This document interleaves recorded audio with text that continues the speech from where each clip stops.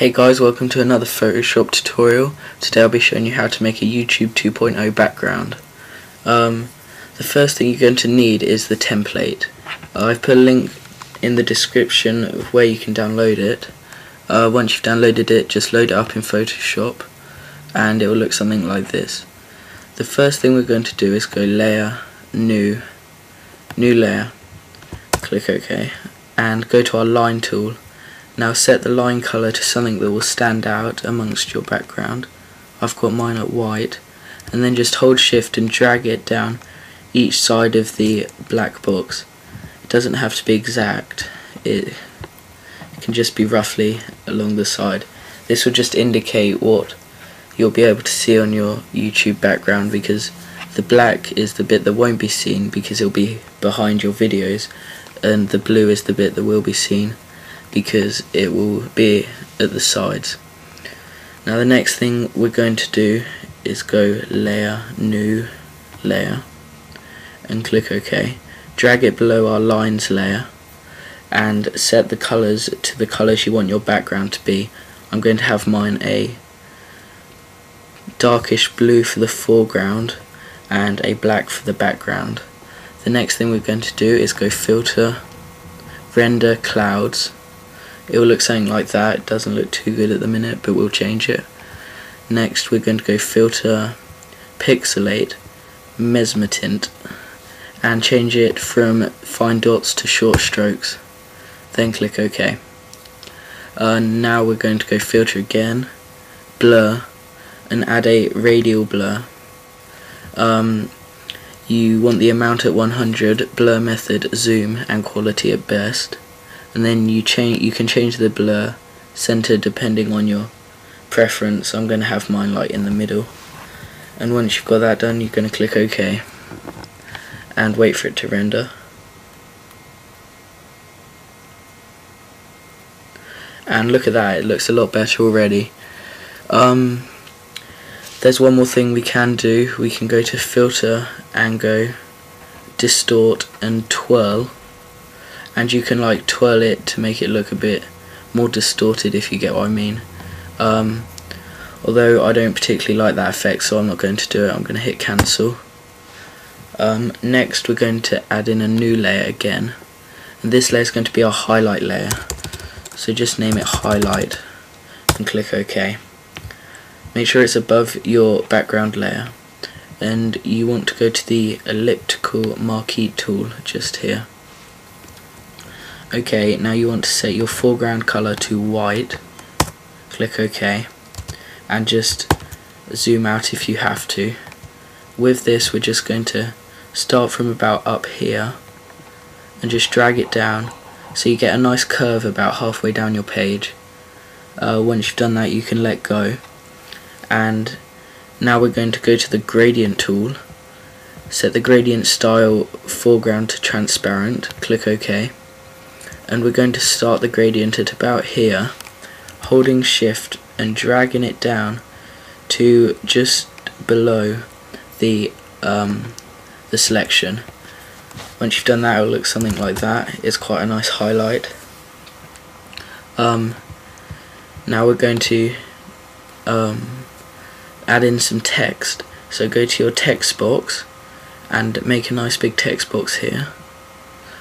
Type in your YouTube name, any colour you want. You can change the colour up here, the size here, the font here. I got this font from dafont.com. It's a really useful website for downloading different fonts from. Okay, so once you've typed that in, we're going to go Edit, Transform, Rotate 90 degrees clockwise, and have it over at the side, over at the right hand side. Now I'm just going to zoom in to see it better, and we can add some layer styles if you want. I'm going to add a drop shadow to make it look a bit more 3D. I mean, you can mess around with these and like add bevel and emboss or outer glow, inner glow, whatever. I'm just going to have a drop shadow though. Once I've got that, I'm going to click OK.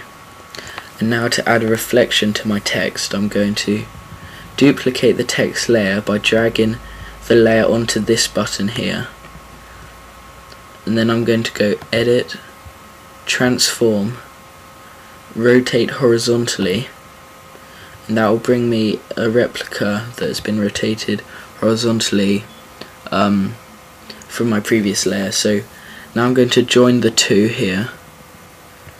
Once I've done that, I'm going to just drag my rotated layer below my normal layer. Okay, and then I'm just going to add a mask to this layer. Now what we're going to do is make sure you have foreground set to black, background set to white, and go to your gradient tool. We're going to just have it set foreground to transparent and click OK, and then starting about here just hold shift and draw a straight gradient, and it will make it become like transparent. It looks like it's been reflected. So if I just zoom out, there you can see it looks kind of reflected. The next thing we're going to want to do is, depending what your channel is about really, you can use a different image, but say my channel was musical, I'd probably want to include a musical instrument or something. So I've got my image here, it's a guitar. Just drag it onto your YouTube background. It's a bit too big, but I'll just fix that by hitting Command or Control T to transform it. And now I'm just going to hold shift and scale it down a bit. Once I've done that, I'll just place it where I want it really, maybe transform it a bit more again. Okay, so it looks good at the minute. I'm going to apply that transformation, and I know this bit of the guitar won't be seen, but it will look alright anyway.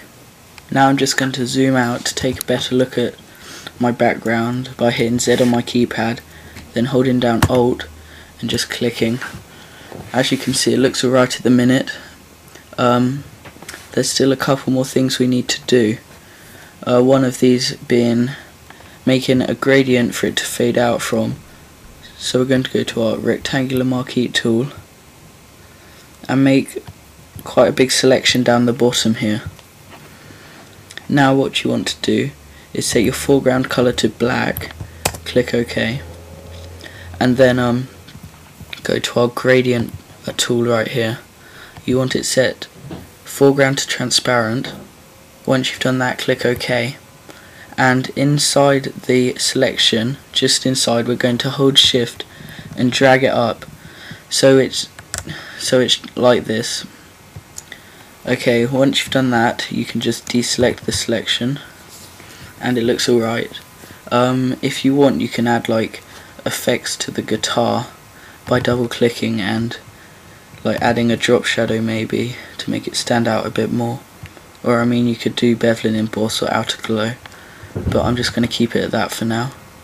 And I mean, you'll vary your images and everything. You might add more images, you might just add more text or use more brushes, I don't know. But the last thing you're going to do is go over to your lines that we made earlier and turn them off by clicking the little eye icon here. Once they've been turned off, you want to save it as a JPEG. So on format, click on it and scroll down to JPEG and save it just to your desktop and click save.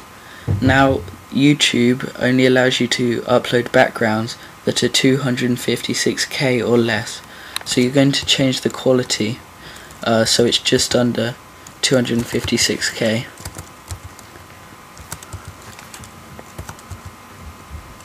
Okay, I'm going to set my quality to 8, which is quite a high quality. Then I'm just going to hit OK, and once it's saved, you are finished. Thank you for watching my tutorial on how to make a YouTube 2.0 background. I hope it's helped you guys, and remember to subscribe.